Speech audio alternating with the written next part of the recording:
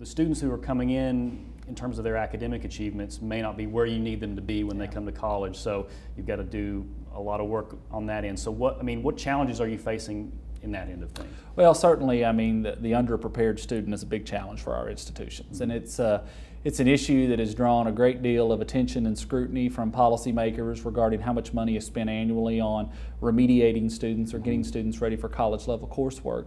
And you know, we're very hopeful that because of the number of changes that have been made to K-12 that over the course of the next 5 or 6 years, we're going to really start to see some of the benefit of that. The unfortunate part is that those changes, while wonderful and gaining lots of national recognition, don't just change that problem overnight. But we're hopeful that we're going to start to see some changes there.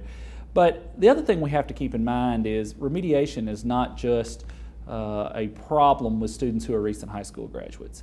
When you look at a state that has such low educational attainment rates as we do, and if we're going to really try to double those number of college degrees, it is impossible to do that with only high school graduates. We're going to have to reach out to those older students who perhaps already have 60 or 90 hours under their belt and for one reason or the other didn't finish, and now trying to get them back in the pipeline and get them to finish.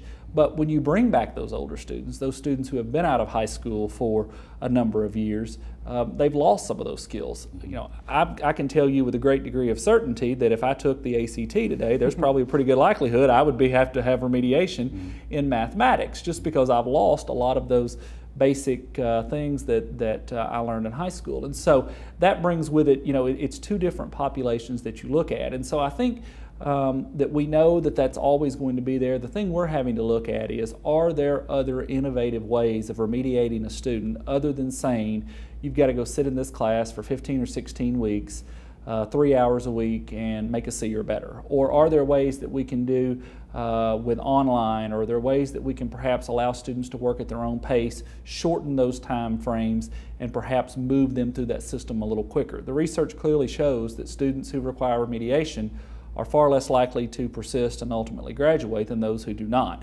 And the longer it takes to get to college level coursework, the greater the chance that that student drops out. And so our institutions are really working very hard at looking at different models and ways that we can adapt the curriculum in remedial courses to make sure that we're maximizing the opportunity for students to first make sure they have the skill sets necessary to succeed in a college course, but then also to hopefully do that in a more rapid fashion in a way that's going to allow them to have a better chance of success.